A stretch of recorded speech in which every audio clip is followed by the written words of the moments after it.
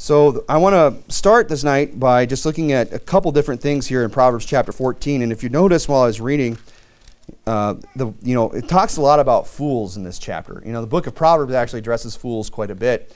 But it says several different things in here. For instance, in verse 3, it says, "In the mouth of the foolish is a rod of pride." So it tells us a lot about the different characteristics about the foolish people. And one of them is that they're very proud people. And often when you find a very proud person, you find somebody who's very proud. And very proud people are people who really can't be told anything. They're the type of people you can't teach them anything. They already kind of know everything. And it's unfortunate, especially when they are unsaved people. And we'll look at it here in a minute. But it's even unfortunate that many saved people can even live as fools or have a foolish mentality. But it's especially sad when it's an unsaved person who is hardened and lifted up in pride against the Word of God, and they scorn and they mock the Word of God. And if you would look there in Proverbs chapter 14, verse 6, it says, "A scorner seeketh wisdom, but findeth it not." So here you have somebody perhaps that wants to have wisdom. They're seeking wisdom, but because they're a scorner, because there's somebody who mocks and ridicules, because there's somebody who thinks they already kind of know everything, that you can't really teach them anything, they're not going to find it. Wisdom is found of people that have a humble attitude, people that are seeking it for the right reason, people who are willing to accept the truth for what it is. And scorners, they don't even recognize the truth often when they see it. You'll see this when we go out. I'm talking to the evening crowd, so I'm talking, primarily here tonight to soul winners. We'll go out and we'll knock on these doors and we'll present the truth to somebody. And the truth's right in front of their face. They have an opportunity to hear it. They're this close to hearing the gospel, but because they're scorners, because they're mockers, they're not going to find it. Their pride and their scorning is going to keep them from understanding and wisdom, and especially from the knowledge and understanding that comes with salvation, the knowledge of salvation. It's unfortunate. But here's the thing, God doesn't give understanding to people who know it all. And this is something we got to guard against in our life, is reaching this point in our Christian life where we think, well, we've just got it all figured out now. We've been around long enough and we understand everything and you can't teach us anything new. We get this know-it-all mentality. God's not going to reveal any more truth to a person like that. A person who thinks that what are you going to teach the guy who knows it all, right? And that's what scorners are. They seek wisdom, but they find it not. They can look and look and look, but because of their attitude, because of their pride, because of the way they feel about how they know everything, they're not going to find it. And if you would, keep something in Proverbs 14 and go over to Proverbs chapter 1. Proverbs chapter 1. Because here's the thing, God doesn't give understanding to people who know it all. And sometimes the people who act like they've got it all figured out and they know everything are some of the biggest fools you'll ever meet. Yep. And look here in Proverbs chapter 1 and verse 24, it says, "Because I have called and ye refused, I stretched out my hand and no man regarded." So they don't find it. It's not the reason why the scorner does not find wisdom is not because it's hidden. It's not because truth isn't available. It's not because God isn't, as he says, they're stretching out his hand. It's because they have refused. It's because they said, no, I don't need that. And it reminds us of, the reprobates of Romans chapter 1, where it says that because that which may be known of God is manifest in them, for God hath showed it unto them. God reveals himself. The Bible says that he lighteth every man that cometh into the world. And it says that for the invisible things of him from the creation of the world are clearly seen, being understood by the things that are made, even his eternal power and Godhead, so that they are without excuse. Nobody's going to have the excuse of, well, I didn't know. I didn't know if there was a God. The Bible says it's evident. The Bible says that he is stretching out his hand. The problem with the scorner is they don't regard. He calls, they refuse. He stretches out their hand, and they do not regard it. They say, I already got this figured out. They're proud, they're scorners. The Bible says in Proverbs 19, verse 1, the heavens declare the glory of God, and the firmament showeth his handiwork. We can look at the stars, we can look at the heavens, and it's obvious that there's a creator. Right. And people have to talk themselves out of that. Yeah. They have to go to some textbook, they have to go to some school or some place where somebody can sit them down and teach them a bunch of lies and try to, convince them that there is no God. But if we, in just a simple innocence, just a simple, humble faith, look at the stars, how can there not be a creator when we consider, the complexity of creation and so on and so forth? The Bible says in Psalms 19, verse 2, day unto day uttereth speech, and night unto night showeth knowledge. There is no speech nor language where their voice is not heard. Look, nobody has the excuse of saying, well, I didn't know. Their line is going out through all the earth, their words unto the end of the world. I mean, creation just testifies to everybody that there is a God. I know before I got saved, and I've probably shared the story up here before, but I remember I spent many nights when I was living in the Caribbean looking up at those magnificent skies at night, just filled with stars. Like, because when you get away from all the light pollution, man, it's breathtaking, right? Is that not a word I'm supposed to use? There, I said it. I saved you, brother. I used it right from the pulpit. It's breathtaking, okay? Because it is. It's something you step back and you behold those stars, and you're in wonder, you're in amazement, and you feel very small, right? And that's what the Bible's saying here in Psalms 19, is that the heavens declare the glory of God, that nobody has this excuse, that anybody who wants to reject God and say there is no God, you know what they are? They're a scorner. They're a fool, and they're full of pride. And here's the thing, people reap from God what they sow from God. That's a very true statement. The Bible says you reap what you sow. If we sow to the flesh, we all of the flesh reap corruption. But if we sow to the Spirit, we shall of the Spirit reap life everlasting. You're there in Proverbs 1 still? I'm sorry, you should be back in Proverbs. Yeah, Proverbs chapter, is that right? Let me just double check. Yes, Proverbs chapter 1. Let me just make sure that I didn't mess that up in my notes. Proverbs chapter 1, I'm going to be looking at verse 25. But ye have set at naught all my counsel, and would none of my reproof. I also will laugh at your calamity. God says, you want to reject me, you want to mock me, you want to scorn me? Well, you're going to reap what you've sown. I'm just going to do the same thing to you when your calamity comes. I will mock when your fear cometh.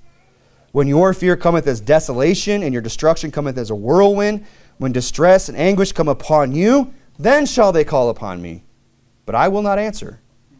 And they shall seek me early, but they shall not find me. For they hated knowledge. They were scorners. They're mockers. And did not choose the fear of the Lord. They would none of my counsel. It's not that God wasn't reaching out. It wasn't that God had made it evident that he existed. It wasn't that God wasn't stretching out his hand. It's that they just refused and refused and refused and rejected and rejected and rejected. But finally God said, fine. And when your fear and your calamity and your destruction comes, I'm going to do the same thing right back to you. And that's a chilling it's a chilling aspect of God's nature that a lot of people don't want to pretend isn't there, and that that's not how God works. But that's what the Bible's saying here, that you can reach a point with God where he just is not going to listen. He said they would none of my counsel. He was there to counsel. He wanted. They despised all my proof. He reproved, he worked, he ministered, but they rejected and rejected and rejected. So people reap from God what they sow from God. And you say, well, I don't know if that's right. I don't think if I agree with that God would do that to somebody. But here's the thing. God is justified to keep the truth from fools. I mean, what good is it going to do him anyway? What good is it to give truth to a fool? What's he going to do with it? Nothing. He's too proud. He's too puffed up. He's too much of a know-it-all to do anything good with it anyway. So why would God give it to a person like that? He giveth grace unto the humble, the Bible says. And God is justified to keep the truth from fools. And I would go even further than that and say that fools and mockers and scoffers, these type of people, they all deserve what they have coming. They deserve it. When God does all these things, when he refuses to hear from them, when he laughs at their calamity, say, man, that doesn't sound very nice of God. But they deserve what they have coming. They're reaping what they've sown. If you're there in Proverbs chapter, just want to make sure I'm turning to the right passages here. Proverbs chapter 14, I believe. Proverbs chapter 14. No, that's not right. The Bible says, somewhere in Proverbs, I'm not sure where I got this note, but it says, therefore they shall eat the fruit of their own way and be filled with their own devices. For the turning away of the simple shall slay them, and the prosperity of fools shall destroy them. They deserve what they have coming. But on the same hand, in the same token, in the same way, so do the meek, so do the humble, so do the believing. They also deserve what they have coming, don't they? He said, whosoever hearkeneth unto me, I believe this is Proverbs chapter 1, shall dwell safely and shall be quiet from fear of evil. Yes, that's where it was. Proverbs 1 verse 31. Therefore they shall eat the fruit of their own way and be filled with their own devices. For the turning of the way of the simple shall slay them, and the prosperity of fools shall destroy them. Look, the fools, the mockers, the scoffers deserve what they have coming to them. But so do those that hearkeneth unto me. They shall dwell safely, it says in verse 33. They shall be quiet from fear of evil. Why? Because they were the ones that when God reproved, when God stretched out his hand, when God gave his counsel, they were the ones that were humble enough and meek enough to receive it and to apply it to their lives. They weren't scoffers, they weren't mockers, they weren't fools. When the God was willing to help and do all these things for them, they were willing to receive it. And so, this is all introduction, but what I'm leading up to is that we should not feel sorry for the fools of this world. Sorry, Mr. T, don't pity the fool. I almost wrote that down. I was like, we shouldn't pity fools. And instantly I just saw that. And I'm like, man, some of that stuff just gets in there and it's ingrained, Thanks a lot, But it's true, Mr. T was wrong. Don't pity the fool. We should not feel sorry for them. They deserve what they have coming to them. Whether it's, you want to talk about if somebody rejecting God, rejecting Christ all the way to hell, that they still deserve hell. That's the fact. We all do. It's just that some of us are humble enough and meek enough to receive Christ as Savior. Whether that's even a saved person who's just rejecting counsel, rejecting reproof, rejecting all the help that's being offered to them through the preaching of the Word of God and so on and so forth, and they begin to reap what they've sown in their life, I'm not going to sit back and feel sorry for that person. They've reaped what they've sown. And here's the title of the sermon tonight, is Flee from Fools. Flee from fools. People want to sit around too often and just get a soft spot for foolish people, for scorners, for mockers, for scoffers, when the Bible says we should flee from them. You're there in Proverbs chapter 14, where we started tonight. The Bible says in Proverbs chapter 14, let's go back to verse 6 again. A scorner seeketh wisdom and findeth it not. Why? Why does he not find it? Not because it's not there. It's because he can't receive it or that God has hidden it from him. But knowledge is easy unto him that understandeth. Verse 7, go from the presence of a foolish man when thou perceivest not in him the lips of knowledge. You know what that tells me? One thing about this is that fools like to talk. Fools like to run their mouth. They like to tell everybody everything that they think they know. There was another verse that came to mind. I'm trying to find it right now, but fools like to talk. That's why it says again, fools to flee from him when thou perceivest not. Go from the presence of a foolish man when thou perceivest not in him the lips of knowledge. The lips of knowledge. A mouth that's going to speak right things and teach true things and teach biblical things. When the guy that is a fool is just spouting off foolishness and saying dumb, stupid things, we're to flee from that person. It's pointless to sit there and try to, debate that individual, to try and engage them in some kind of dialogue, because they're a fool, and they're a know-it-all half the time.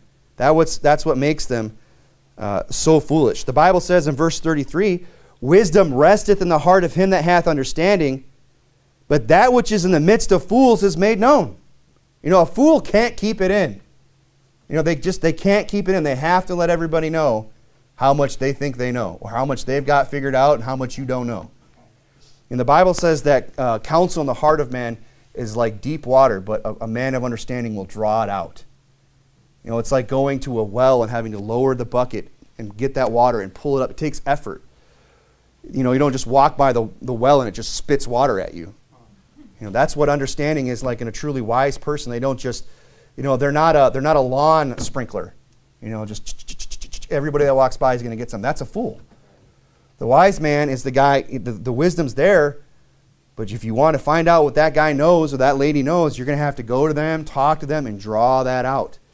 And even then, you might not get it, because a lot of times that person is going to ask themselves, a wise person is going to say, what is this even going to benefit them? Am I just wasting my time even telling them what I know and what I've learned? But it says to go from the presence of a foolish man when thou perceiveth not in him the lips of knowledge. You know, fools, they like to talk. You know, and a perfect example of this is Facebook. You know, and I'm not going to get up here and pound my chest and pontificate and act like I'm some holy guy because I'm you know, down on Facebook.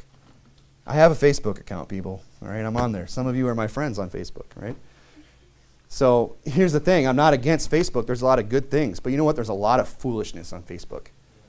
There's a lot of just fools just running their mouth, acting like they know everything. They've got it all figured out.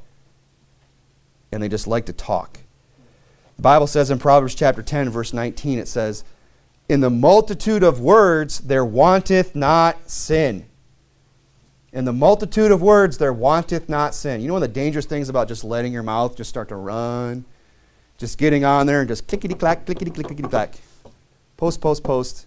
And just, you know, getting in a conversation with somebody and just letting whatever comes to mind just start to flow out, is eventually sinful things will start to come. And if you listen to a fool long enough, you know, they're going to tell you all that's in their heart, and you're going to hear the sin come out. You're going to hear everything that's in their heart just come flowing out of their mouth.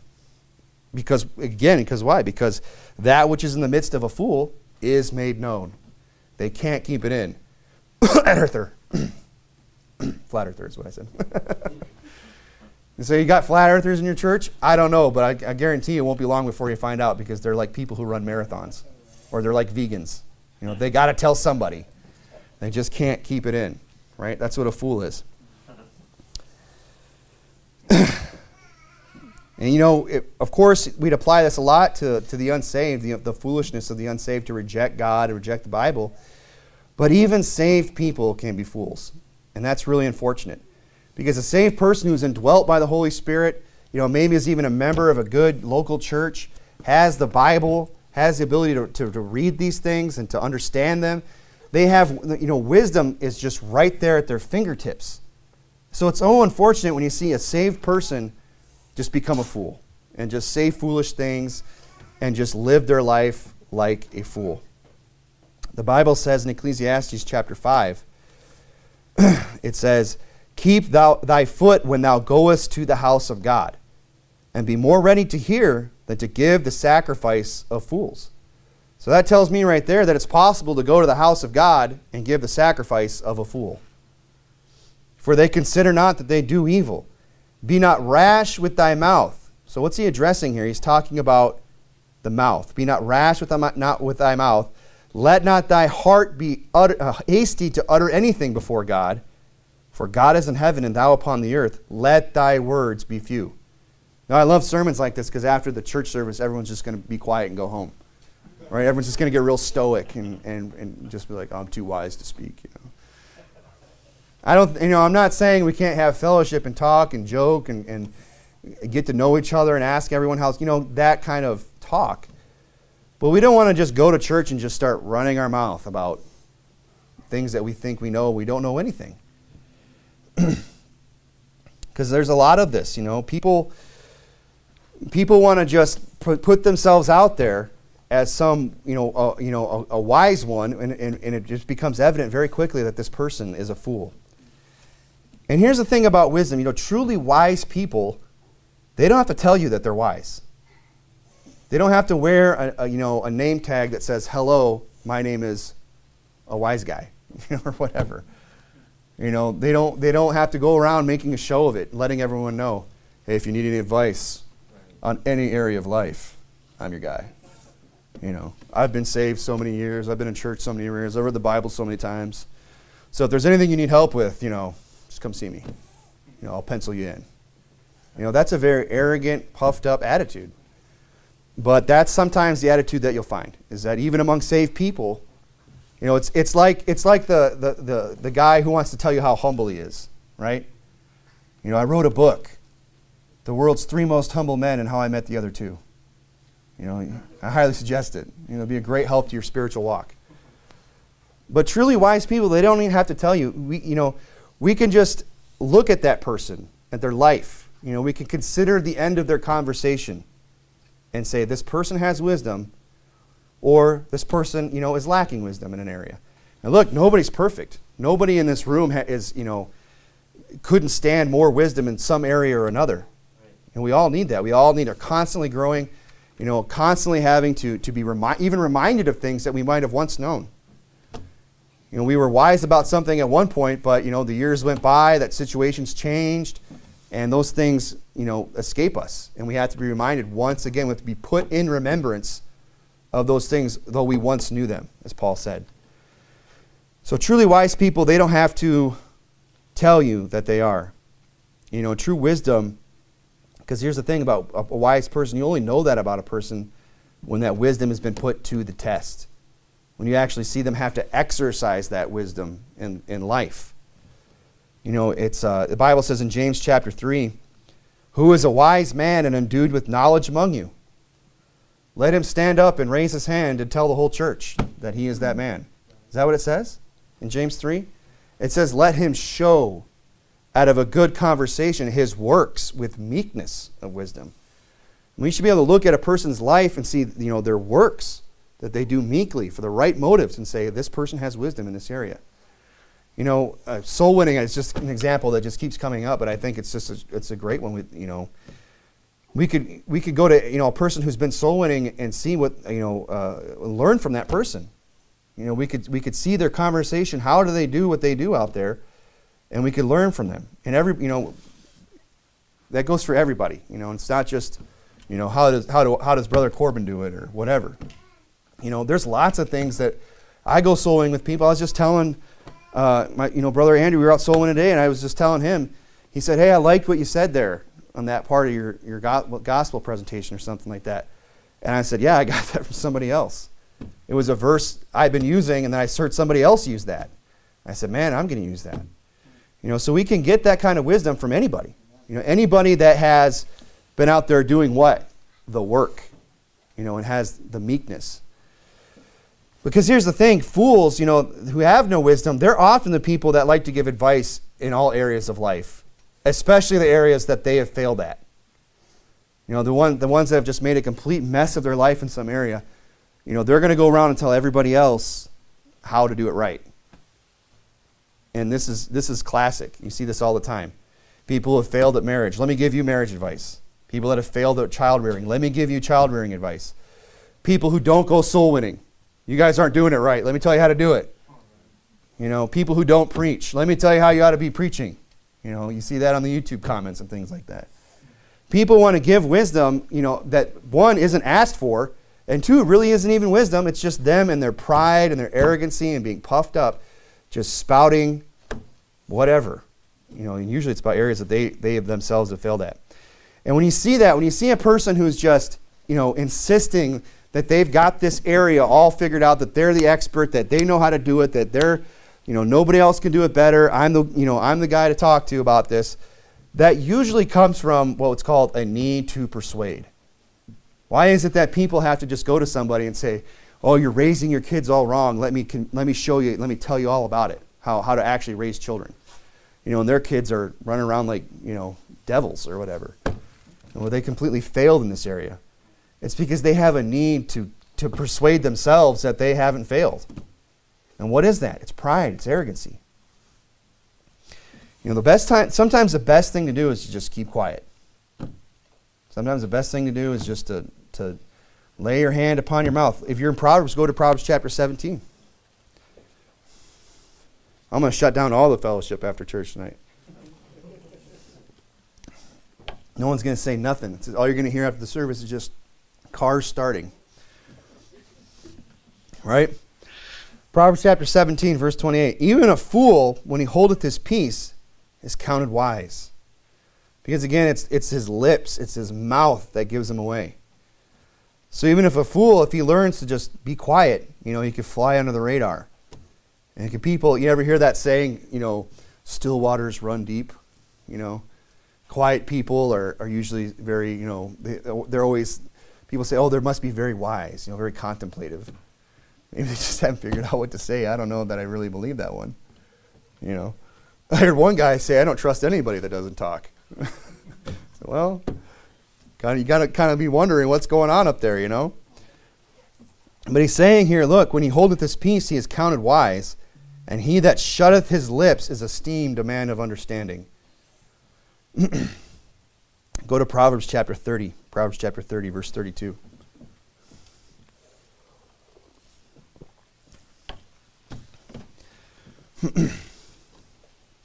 And I don't want to, I guess I wrote this and I didn't really, didn't really have anything in particular in mind, but kind of in the light of some things that have taken place, online the last couple days, and just keep thinking about Facebook, how much this would just apply to social media today. And the Bible says, if thou hast done foolishly in lifting up thyself, or if thou hast thought evil, lay thine hand upon thy mouth. Sometimes people just need to stop talking. They just need to stop. They just, if people find themselves where they've said something stupid, they've given bad advice, they've kind of gotten themselves into a corner with their mouth, they've painted themselves in a corner. What's he saying here? If thou hast done foolishly in lifting up thyself, or if thou hast thought evil, lay thine hand upon thy mouth. I mean, that's a real gentle way of saying shut up. It's a real, poetic saying of, shut it. Basically, lay thine hand upon thy mouth. Sometimes the best thing to do is to just keep quiet. And that's why we don't have to go around trying to right every wrong, especially in this area, of social media. And, I don't want to harp on it, but it's just a fact it's a major part of our lives now that we didn't ask for, social media. It's part of our life, whether we like it or not. And we can limit it and things like that, but it can really have it can have a very negative impact on us if we let it. But let's move on here. It says, the point of the sermon tonight is to flee from fools. Don't bother wasting your time with some bozo on the internet. I've said it before and I'll say it again. I appreciate it, but I don't need anybody coming to my defense on social media. And I've seen people do it, and I've done it myself in the past when people have attacked my pastor, Pastor Anderson. I've gone, who do you know, blah, blah, blah, and try and correct him. And then I realized Pastor's he's probably okay. He's probably all right with the criticism. If somebody is going to attack me over, I don't know what, it's probably my weight, if anything. That's actually what they go after the most, right? We just chalk it up as little guy syndrome. That's what us big guys do. But, I don't need everybody going on there, hey, you need to leave Brother Corbin alone, or this or that. It's a lot of times we're not even, listening to these people. And it really is just a waste of time.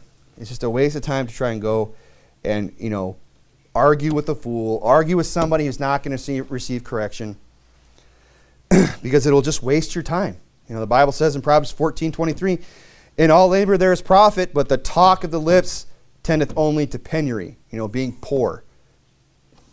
You miss out on a lot. You're not a profitable person if all we're doing is just talking and arguing, especially when you're just arguing with fools. I delete a lot of emails and voicemails that come into the church. I say, why do you do that? Because a lot of it's coming from people who are just fools. They just want to argue over dumb things, that would just want to say stupid things. And it would be a real waste of time. It would be a real misappropriation of church funds for me to sit there and respond to every dumb email and every stupid voicemail that people, and I'm not saying there aren't ones that come in that are legitimate and you want to help and we respond and all of that, but I'm telling you there's a lot of people out there that are fools. And modern technology, as wonderful it is, has unfortunately also given a platform to a lot of people that would otherwise just have to be, the only people who would know how stupid they are their immediate family. And their whatever friends they have, and whatever people that are unfortunate enough to work with them. Say you're being harsh. It's the truth though. But now that now that there's the internet and everything else, now every fool can just get on there and just, what does it say again? That which is in the midst of a fool is made known. They can just go out there and just make it known to the world. I am a fool. Don't listen to fools. Don't waste your time with them. All fools want to do is strive. They love to just strive with people. Because again, you have to remember, a fool thinks that they're right and you're wrong. And they're so proud and they're scoffers and they cannot be corrected. That they think they've got it all figured out. They would love to just get into it with you, so they can just show everybody how much smarter they are in their mind. Okay, go to Proverbs 18, verse 6. You say you're being hard on the fools. Not nearly as hard as the Bible is. The Bible's got a lot of negative things about foolish people and people who are fools. Look at Proverbs 18, verse 6. A fool's lips enter into contention. Contention, strife, arguing, debate. That's what a fool's lips do. It's all he wants to talk about. And what is the Bible's remedy? And his mouth calleth for strokes. And he's not talking about, joining the rowing team. Stroke. No one gets that, okay. He's talking about, he needs to get smacked in the mouth. That's what he's saying there. A fool's lip enter into contention, his mouth calleth for strokes. A fool's mouth is his destruction, and his lips are the snare of his soul. That's some harsh language about fools, but it's the truth. That their lips enter only into contention. So it doesn't make any sense to sit there and argue with fools, to get in debate with people. I'm not saying you can't have, a conversation with somebody that has a different opinion than you or a different point of view. And have a discussion where you both, you profit from it. Where it's not just this heated, arguing, or it's not just a bunch of name calling or something, where people who have two different points of view can talk and actually, at least make the other person understand where they're coming from. I'm not saying you can't have profitable discussions with somebody you disagree with. But do you think I'll tell you what, that is not the majority of what's taking place on Facebook and everywhere else. I say Facebook the most because I guess I'm old now, and only old people use Facebook. So that's why I keep using that one. That's not the majority of what's going on social media. People having just, deep, meaningful conversations where, though they might have different opinions, they're both, coming to a place of understanding with one another. A lot of it is just fools entering into contention with their mouth, or with their fingertips. In another place again that we, it says a fool's mouth is his destruction and his lips are the snare of his soul. That just makes me think about, the person that we see out soul winning, the person who's, just so proud at the door. We ran into that guy last week who he would listen, but you remember that? Oh yeah, go ahead and tell me what you know. And he just wants to start arguing. His whole demeanor was just, let me talk, and he let me talk just long enough to where he could all right, I'm going to jump in now and tell you everything that I know and how I made all these other Christians look foolish. And when, attempting to do that to me as well, but he failed. But because I didn't get upset, I was able to just walk away and say, hey, have a nice day. Right? But you know what? That dummy at the door, that foolish, proud person, he's his own destruction. Yep. And it's unfortunate. And rather than entering into contention with them and saying, well, let me tell you why you're wrong and, explain all that, they are their own worst enemy. Their mouth is their destruction, and their lips are the snare of their soul. Oh, I already know it. I already read it. I already know what the Bible says. Nah, no thanks. I already got that figured out. I don't believe that, but, they're just scoffing, mocking. And, in the flesh, we go, well, let me just prove you wrong and why the Bible is right, and let me get into it with you. You're not doing it. You're not accomplishing anything. Whether it's at the door, or online, or wherever. You're not going to accomplish anything except enter into contention with somebody who cannot be corrected. Go over to 2 Timothy chapter 2.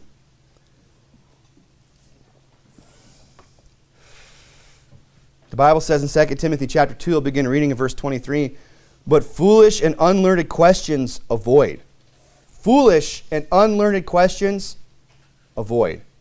It doesn't say, when you come across a foolish and unlearned question, sit down and try and straighten that person out and show them the error of their ways. It says avoid them. Depart from a fool when thou perceivest not in him the lips of understanding. Avoid foolish questions, foolish and unlearned questions.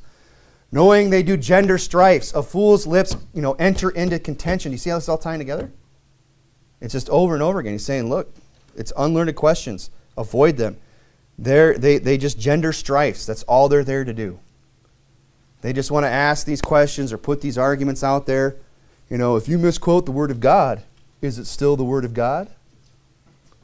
Oh, man, that's deep. It's so deep I can't even understand what you're getting at. Well, if you misquote the Word of God, is it the Word of God anymore? Ooh, man. My faith was shaken. I had to go home and pray and read my whole Bible cover to cover in one sitting and just really, question things. No, it's a foolish, unlearned question. That's all. The only point of the being asked that question at the door by that fool, quite frankly, was to gender strife, to enter into contention with me. And the servant of the Lord, verse 24, must not strive, but be gentle unto all men, apt to teach, patient. He must be gentle unto all men, even the fool. It says all men. So how do you be gentle unto a fool? You just leave him to his foolishness. Just let him be a fool. Let his lips be his own destruction. Let his lips be his own snare to his soul. Beating him up is not going to accomplish anything. Harping on him, getting after him, it's not going to accomplish anything. Go over to Proverbs chapter 27. Proverbs chapter 27. I woke up with this verse on my mind this morning. And after having, written this sermon and not really knowing where it would fit in, but now it's kind of making sense to me, is that, we should avoid foolish and unlearned questions. We shouldn't get into contentions with these fools wherever we find them in life. Online, at the door, wherever. Some fool just wants to enter into contention. The Bible says to avoid them because they gender strifes. And to be gentle unto all men. And the best way you can be gentle unto a fool is to avoid them. Because we think, well, if we find a fool, maybe we could correct them, and we can instruct them, and we could show them, and we could teach them something, and they could stop being a fool. But that's not the case. You can't, a lot of fools, you could work on a child when foolishness is bound in the heart of a child, but the rod of correction just will drive it far from him. But it comes to a point where if that hasn't happened in a person's life, if they go on, and there's God's grace and God's mercy and all that, I understand that. But a lot of people, they've never had that foolishness dealt with from a child. And I'm telling you, it's just ingrained in who they are. They're not going to change. They're too foolish to change. Look at Proverbs chapter 27, verse 22. Though thou shouldest bray a fool in mortar among wheat with a pestle, yet his foolishness will not depart from him. Now, a mortar it says, bray him with a mortar with a pestle, right? We all know what mortar and pestle is. You ever seen a little bowl with the thing where you can grind, grains and powders and things like that? He's saying, look, if you could take a fool somehow, and you could put that fool in there and grind him to powder, and then maybe you could go, well, here's the foolishness, and just, you can't. Because I believe what that's showing us is that you cannot correct a fool, because it reaches a point with some people, they become so foolish, and it's just so ingrained, it's the very fiber of their being.